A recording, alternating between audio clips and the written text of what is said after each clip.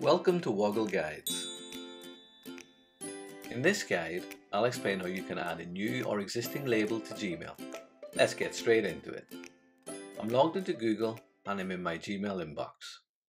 Labels are used in Gmail to help you group and organize your emails.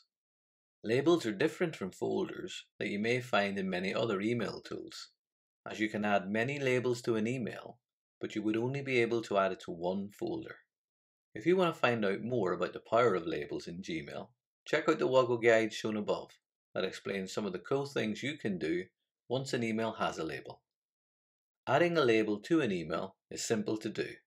I'll move my mouse to the mails in my inbox, and I'll select the one I want to add a label to by clicking into the checkbox on the left of that email row.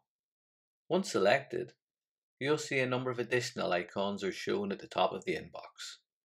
We're most interested in the last of these icons, the small tag or label.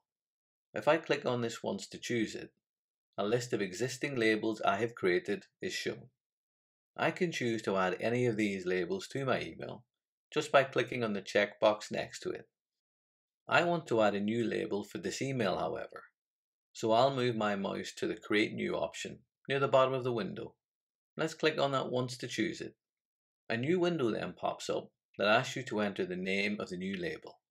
I'll quickly give it a name, and to confirm that, I'll click on the blue Create button.